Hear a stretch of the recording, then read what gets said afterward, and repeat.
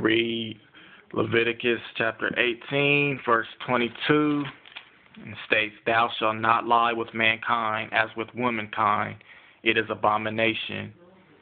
So clearly here God says that it's abomination, for, same-sex sexual relationships. Let's go over to Romans 1, where the Apostle Paul, he explicitly deals with it. There's a few things I'm going to touch on what he says. And we know this is the Word of God. It's not, Paul alone. The writers wrote as the Holy Spirit led them. But the writers, they may get credit for, what they wrote. But this is the Word of God. Starting in verse 16 of Romans chapter 1, the Apostle Paul writes, "For I am not ashamed of the gospel of Christ, for it is the power of God unto salvation to everyone that believeth, to the Jew first and also to the Greek. For therein is the righteousness of God revealed from faith to faith, as it is written, the just shall live by faith. For the wrath of God is revealed from heaven against all ungodliness and unrighteousness of men, who hold the truth in unrighteousness. Because that which may be known of God is manifest in them, for God hath showed it unto them. For the invisible things of him from the creation of the world are clearly seen, being understood by the things that are made, even his eternal power and Godhead, so that they are without excuse. Because that when they knew God, they glorified him not as God, neither were thankful, but became vain in their imaginations, and their foolish heart was darkened. Professing themselves to be wise, they became fools, and changed the glory of the uncorruptible God into an image made like to corruptible man, and to birds, and four-footed beasts, and creeping things. Wherefore God also gave them up to uncleanness, through the lust of their own hearts, to dishonor their own bodies between themselves, who changed the truth of God into a lie, and worship and serve the creature more than the Creator, who is blessed forever. Amen. For this cause God gave them up unto vile affections, for even their women did change the natural use into that which is against nature. And likewise also the men, leaving the natural use of the woman, burned in their lust one toward another, men with men, working that which is unseemly, and receiving in themselves that recompense of their error which was meet. And even as they did not like to retain God in their knowledge, God gave them over to a reprobate mind, to do those things which are not convenient, being filled with all unrighteousness, fornication, wickedness, covetousness, maliciousness, full of envy, murder, debate, deceit, malignity, whisperers, backbiters, haters of God, despiteful, proud, boasters, inventors of evil things, disobedient to parents, without understanding, covenant breakers, without natural affection, implacable, unmerciful, who knowing the judgment of God, that they which commit such things are worthy of death, not only do the same, but have pleasure in them that do them. A few things I want to point out in these passages of verses. I want to touch a little on how, the enemy has a lie of how he twists like God's grace and mercy and, like God loves everybody and things like that. First of all, God's love is just like any characteristic of him, you can't fully fathom it. Yes, he is full of grace, and he is just to forgive you and cleanse you of all unrighteousness, 1 John 1:9, when we confess our sins. But the enemy does have a false grace of God, like where we can just live however we want. I've touched on that before in another video, the antinomianism doctrine.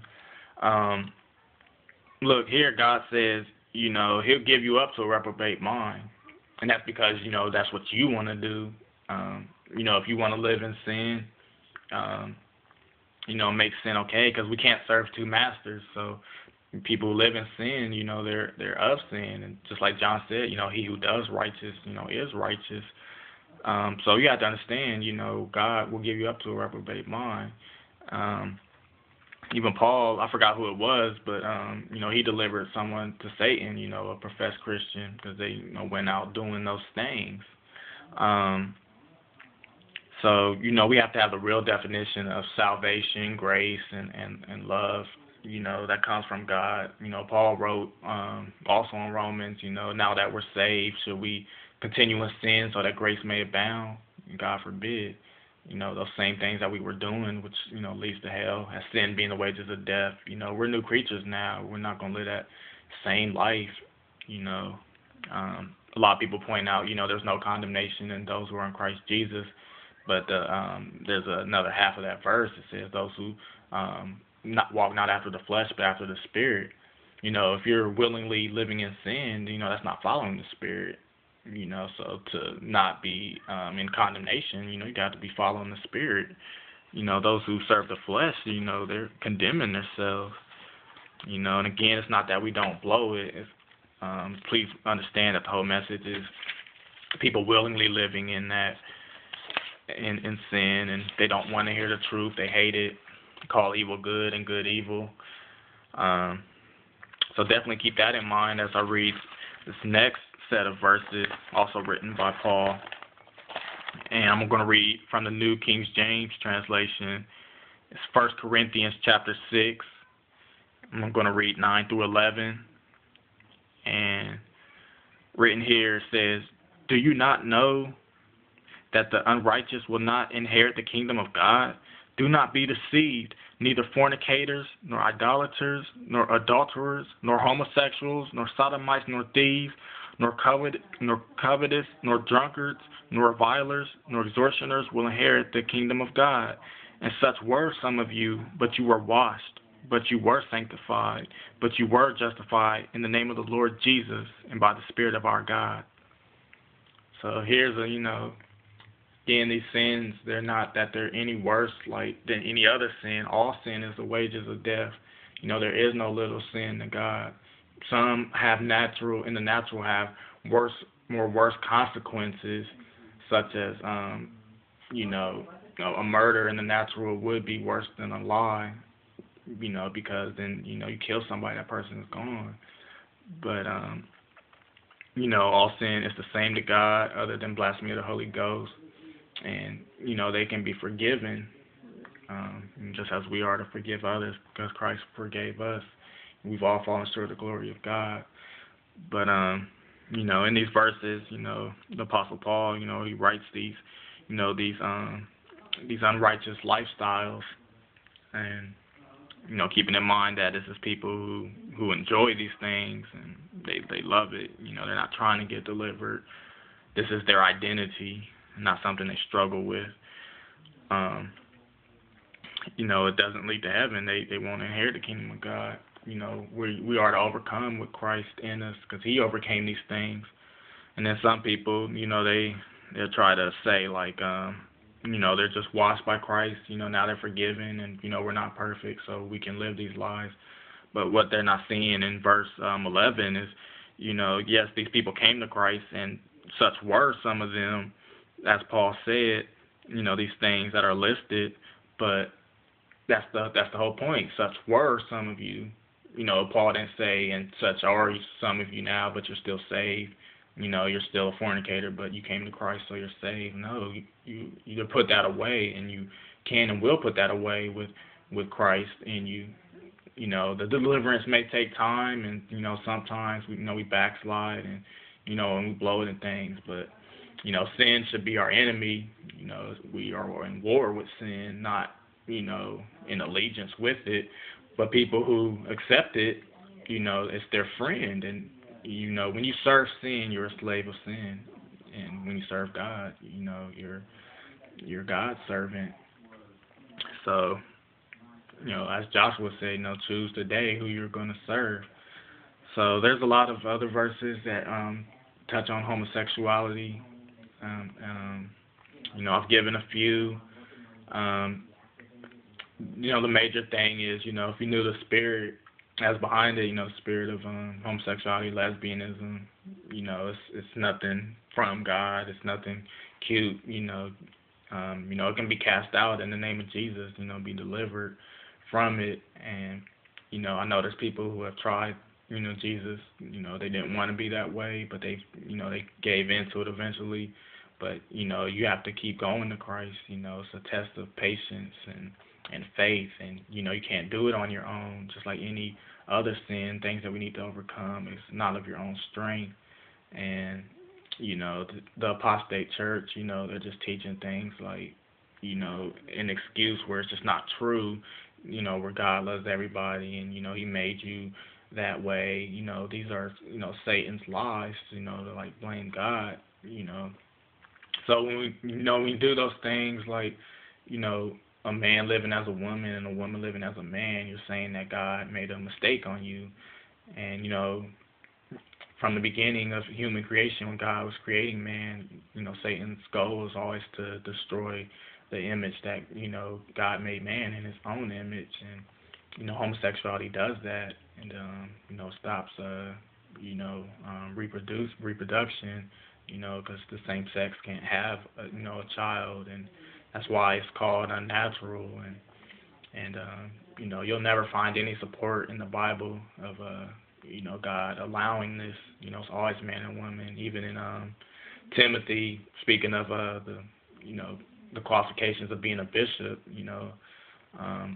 what's written is that he must be the man of the husband of one wife. And a wife can only be a female, and a husband can only be a male. So all that two husbands and two wives things, it's not of God. So just please understand, this was not a message of condemnation. It's a message of deliverance and truth.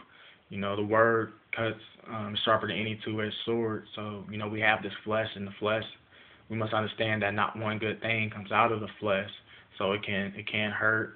We have to deal with it. Reproof and correction and things we don't want to hear. But we can't have the itching ears and be of God, because then we're only going to take out of the Bible what we want to hear and run to those preachers as is written, and people do that.